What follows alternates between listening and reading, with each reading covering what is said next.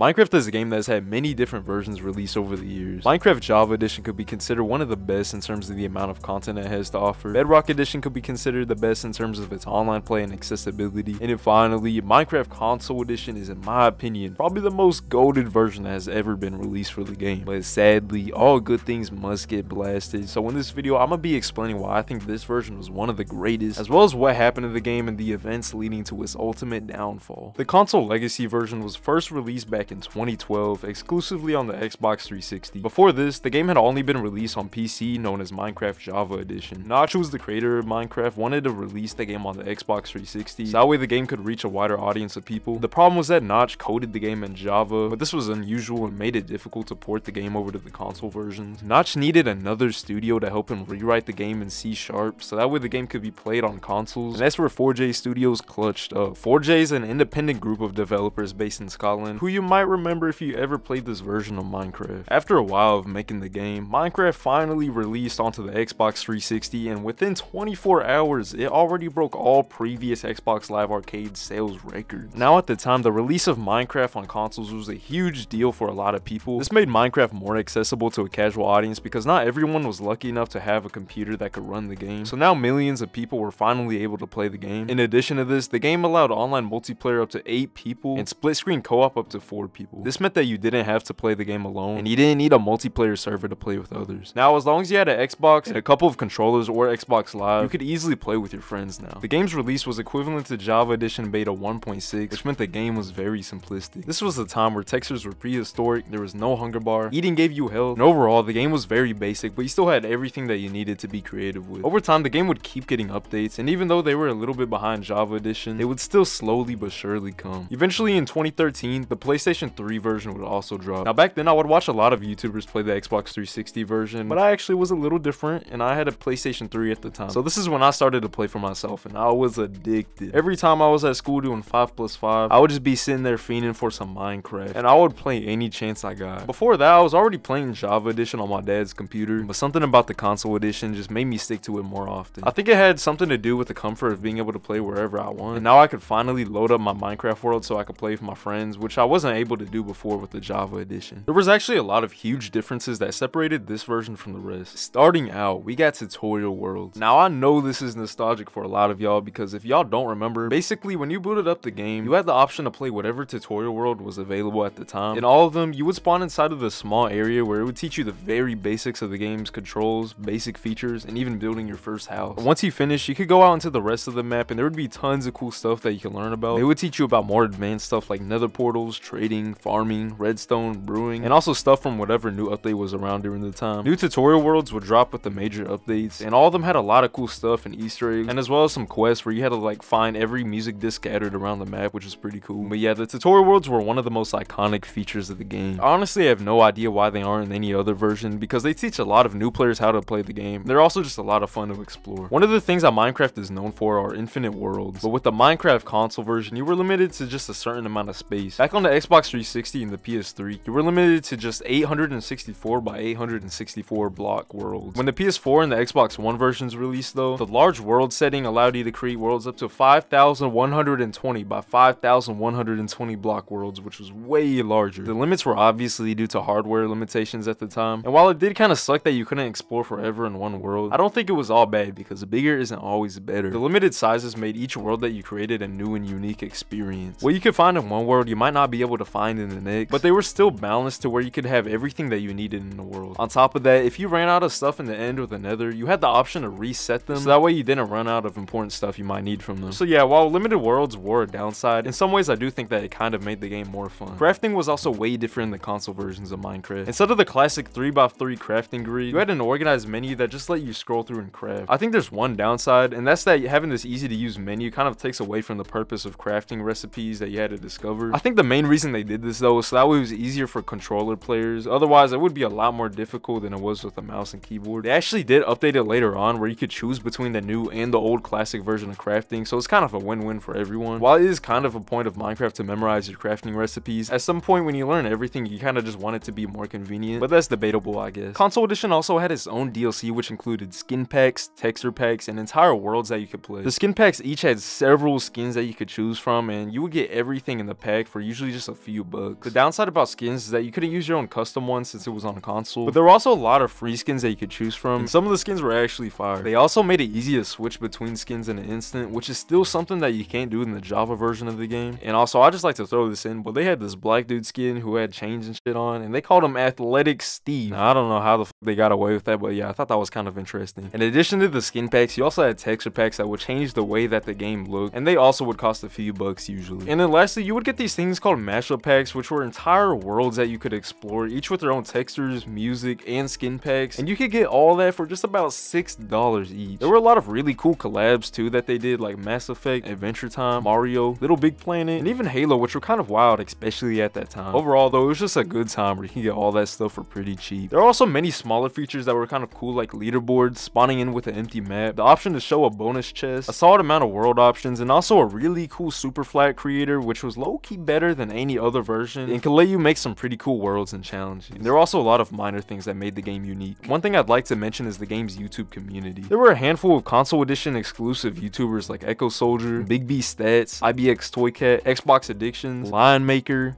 wait a second, and Stampy Longhead, who has got tens of millions of views on several of his videos, which just shows how big the console edition community was. Now, while there were several different features of the game that were really cool and made the game special, I feel like it would be unfair to not mention the downsides of the game, so now we're gonna have to flame that bitch. So first of all, the delay of updates were kind of annoying. It could take months for a feature that released on Java Edition to finally release onto the consoles, and there were actually a lot of features that just weren't in the game at all, like command blocks, barrier blocks, which were actually accessible with mods but not even in the base game, hardcore mode, commands, spectator mode, realms, mods, and most importantly, servers. Now, the lack of servers were probably the biggest downside of the game for a couple reasons. One being because you were stuck only being able to play between survival and creative mode, and you didn't have access to a lot of cool games and other fully fleshed out modes that could only be played with Java Edition servers. It also kind of sucked that if you had a world you wanted to play with multiple people in, the host had to be on at all times, otherwise others wouldn't have been able to join the world, which could have been fixed if the game had just had servers or even just realms. And then finally, the fact that you weren't able to experience being around more than 8 players at a time made the multiplayer side of things kind of feel sad and kind of lonely, especially if you had no one to play with. However, the developers decided to cook something up that would change the game forever, and this was the mini games mode. This mode consisted of 3 mini games. The first was called Battle, which was basically a smaller version of the popular Hunger Games. You would load into a small map with up to 16 players surrounding some chests in the middle. When the game started, everyone would rush in the middle trying to get whatever loot they could in the first 15 seconds before the grace period ended. After that, everyone was able to fight and loot chests around the map, and the goal was to be the last person standing. There were several maps that you could choose from, and this was probably one of the most popular modes. Next up was Tumble, which was the game's version of Spleef. Basically, you spawn on this top layer, and you have to try to knock everyone down with either the shovels or the snowballs until they eventually fall in lava. This game was a lot more simple, but I definitely had a good time with it. The last and final one was called Glide. Now, this one is a racing styled mode where you had to use the elytras to go through hoops and reach the end before everyone else. There were also a lot of maps for this mode, but overall this was relatively simple again. While the minigames weren't technically the same as how Java servers were, these minigames were the first big step to bringing console edition players to a bigger multiplayer experience. If you were sad because you had no friends, well, there you go. Now you had minigames and you didn't even need friends. This was the peak of Minecraft console edition, but it all went downhill from here. In 2017, a new version of Minecraft would officially be released known as Minecraft Bedrock Edition. This was a version of Minecraft that was purposed to be able to work on all platforms like mobile, console, and PC, and would release with a Better Together update that let users across several platforms be able to play together. For console versions, it would actually only be released on Xbox at the time, until it was finally released on the PlayStation in 2019. At the time, the update in the new Bedrock Edition sounded amazing. The game would finally introduce servers, we would get a lot of content that was missing from the game, we were now finally able to play cross-platform with people no matter what device they own, and you could even transfer worlds from the console edition to the Bedrock Edition. Now, this sounded great, but this actually kind of sucked ass and a lot of players hated it. The Bedrock Edition is actually the same version of the old Minecraft Pocket Edition, just updated. This means that on console and PC, you're basically playing a mobile game that's blown up to the size of your screen, and this caused some issues. On the consoles, the game was now littered with bugs, glitches, and performance issues. There was even this thing called a pink glitch that continued to happen where the game would literally start slowly turning pink. Now this is kind of weird because in some ways the game did perform better in frame rate and other stuff, but the game still would not run smoothly and it would crash a lot. On top of that, they also added the marketplace where you had to buy mine coins to buy community made stuff from the game, and it kind of sucked. While yeah, you did have to buy stuff in the older console edition, you actually did get your money's worth with a lot of high quality content, and you didn't have to purchase fake in-game currency beforehand. On top of that, it's also apparently very unmoderated, and a lot of the stuff on there was stolen from other creators while they're making a profit off of their work. Overall though, the game just seemed like a watered down version of Minecraft, and a lot of people didn't like it, especially when it came out. Luckily though, if you didn't like it, you had the option to switch back to the original legacy console version of Minecraft, at least for a little bit. On May 3rd, 2018, Mojang announced that they would release their final major update for the Minecraft console edition, which was actually the aquatic update. This update brought new world generation, blocks, the trident, dolphins, phantoms, turtles, and a bunch of other stuff, as well as the final ever tutorial world. It actually was released on the Xbox 360, but not even the new Xbox One. This was because since Bedrock Edition had already had the aquatic update, there was no reason for them to release it on the Legacy Edition for Xbox. PlayStation 4 at the time hadn't gotten the Bedrock Edition yet, so that's why they still decided to push it out on there. The PS4 version actually received some updates after, and even got some features from the Village Pillage update, but it wasn't for long, because soon after, all new content would come to an end on June 3rd, 2019, with the final major update ever seen in Minecraft Console Legacy Edition. Nowadays, if you buy a newer copy of the game, the only way to access it is if you had already purchased it previously, and a lot of people would be upset at this forceful change of versions. Now you might be wondering, what happened to the game and its developers? Or what would have happened if the game didn't get discontinued? Well, not much is known, but the last major thing might have been a new minigame called Build Battle, which was based on a popular mode in mini servers. This is where you're given a prompt and have to build the best version of it out of everyone else in a short amount of time. The reason people think this was is because it was teased towards the end of a Minecon live stream event where the minigames were played with several different console edition YouTubers. Wouldn't it be really cool if you added some sort of